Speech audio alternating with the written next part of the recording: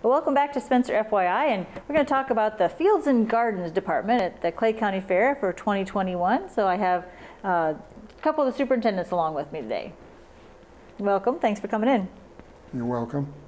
Jerry, let's start with, you've been working in this department for a number of years. Yes. So tell me a little bit about maybe a little bit of your history there with the department. My history? I started in the department, what we called the Ag Department, years ago, when we were up above in the old industrial building. And I started just helping, and the big thing that I remember, the hard thing, was we used to carry all the big pumpkins upstairs and then put them in front of each station or stall, and people like to go up there, come up, I should say, especially the kids, and they'd run around from one to the other to see which one was the heaviest. And then I just slowly, well, we had Wayne Peterson, he quit, and so then I moved up to assistant superintendent with Glenn Chenal, and then pretty soon Glenn stepped down as that, and I became the superintendent. And so that's kind of my history, and it's been about 23-4 years that I've been involved in Fields and Gardens is what we call it now.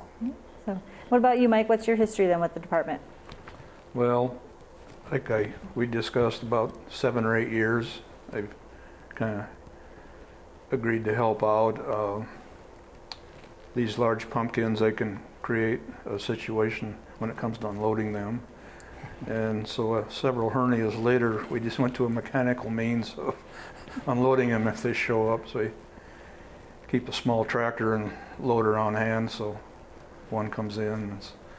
I know some years in the past, the fairgrounds does have forklift capabilities, but sometimes they're clear across the fairgrounds and 2 hours away. So, you know, we've kind of, I guess, streamlined that part of it anyway.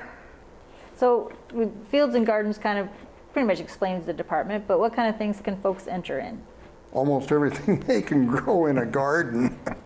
And of course, well, we mentioned the big pumpkins, and we have a class for watermelon and that, you know, and then all the garden vegetables from almost A to Z, really. You know, we end with zucchini and squash, and of course the big pumpkins, and that's kind of that side. And Mike, what do you take care of on your side? Well, there's the tallest stalk of corn contest, and those show up, and so we tie them up to the outside of the building because there's not room inside, and measure the height and all that. So, and I guess another thing that comes to mind is the bring in soybean plants and count the pods on them for the most pods on a soybean plant.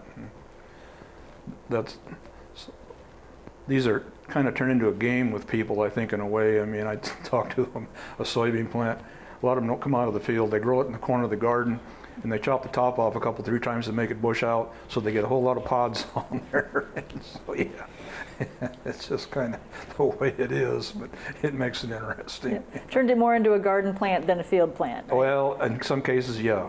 I would say so. That's good. And I do know that, like, you have certain people need to check the book and make sure that they're exhibiting the correct amount, right? Some of your classes have 3, some of your classes have multiples. Correct. The premium book is available online at Clay County Fair. If they check there, you're right, Karen. Some classes are, depending on what they are, you need 2, like the pie pumpkins and, you know, the little ones. They only need 2, but it can vary between 1, 2, up to, let's see, I believe if I'm remembering right, the garden beans, string beans, they need a dozen to enter, and that's very important that they check the book and make sure that they have the correct number of for their exhibit. So when does entry, how does entry work this year? How can folks get entered? Well, entry dates are Wednesday, September 8th, from 5 to 8 in the evening. We never used to have entries on Wednesday, but we started that because that way families could come with their school-age children if they wanted to enter. And if it was on like Friday, they were in school. So it's turned out that fairly well. So that's Wednesday. On Thursday is from 9 to 5 is the entry times. Okay. Do the folks need to pre-register? No, they can if they want to, but that's not required. Okay. And as Mike will attest to, the Fields and Gardens is open to everybody. You don't, in other words, out of county, out of state, wherever. In age range, anybody, all ages? Yep, all ages. Now, if they look in the premium book, there are age brackets for some of the different exhibits, like the pumpkins that are decorated. It's not really fair to have an 8-year-old competing against somebody that's almost senior citizen. So there are age brackets there to make it more fair to the younger fair exhibitors. Alrighty. If folks do want to pre-register, that's online? Yes. Okay. So just go to the fair website and all that Yep. information's there. Okay. Is there a date that it has to be done by? The 29th of August. You talked about the decorated pumpkins, but I also know you do the yard people. Is that another? You know, people bring in scarecrows and all, use their imagination, yes, get pretty creative of what they put together to, you know, to create something like that. So, yeah. And that's one class where there are age brackets for those scarecrows and yard people. All right. And I'm sure you have judges lined up and everybody's ready to go. When does your judging take place? And The judging takes place on Friday, which is the 10th. 10th. Yeah. Thank you, Mike. The 10th before the fair. Yeah. I think didn't used to do that. It used to judge on Saturday morning when the fair was on, and that could kind of turn into a zoo almost. And people wanted to see stuff, but they're trying to judge too. So yeah, that was a few years ago, as I recall. Went to the Friday judging, so I think that helped a lot with that. yeah, and then you can get everything all looking nice and pretty before the fair opens up on Saturday morning, right? Right. Yeah. Yeah. Let's see. Well, I'm sure everybody hopefully will know, but we are located in the building that's just east of the Iowa Chop Shop. For a new exhibitor, that might help them find where we're located. Is that where they come as well to enter? Yes. And that should be fairly easy. You can just drive right up outside that door there and Yes. to deliver all your product. And Bean's entry is before the fair and stuff. Why the exhibitors are not restricted to where they can drive, so that makes it easier for them. Exactly. Yep.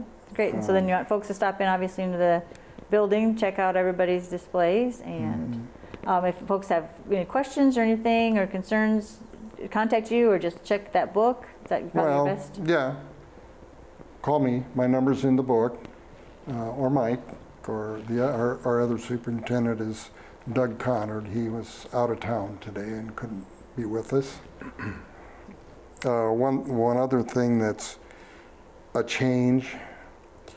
That is, we're not going to be hanging ribbons on every placing. They're going to use the little stickers for the placing. And then when exhibitors check out on the last Sunday, if they want a ribbon, we'll have a table there with the ribbons that they'll bring their exhibitor tag up and we'll give them the appropriate ribbon. Because we have a lot of exhibitors that they've done it enough that they really don't, they don't care whether they get a ribbon or not. So as you're aware, and Mike, that with things getting a little tight in the fair, we're trying to save money every way that's possible. And folks will still be able to see that sticker and know what place everybody got? Yes. All right. So you just want folks to keep watering that garden, right? Yeah, right. Yeah, that's the big thing is, we had with the heat and the lack of moisture, well, what kind of exhibits are we going to have? And I could say the one that we're really, not concerned about that makes you wonder is the field corn that people bring in, and that's going to be interesting to see what that looks like. And I do know that Jeremy, they handed out giant pumpkin seeds earlier this year too, right? Yes, they did. So hopefully we'll have quite a few of those. Yeah, hopefully we'll have a good assortment of large pumpkins. Cool. That's always kind of fun to go check that out. Sure. Yes. To see. Like you said, hope you need a forklift, right, to get some of those in? Well, yeah. Either half a football team, one or the other. There you go. All right. Well, thanks for coming in, and we'll look forward to seeing you guys at the 2021 Clay County Fair. Well, thank you, Karen. It's coming up. It's coming. Let's hope everything falls into place. That's right. That's right. So registration, if they want to do it, is online. Otherwise, they can just show up that Wednesday or Thursday before the fair. Yes. All right. Good deal. Thank you so much. You're welcome. We'll be back with more right after this.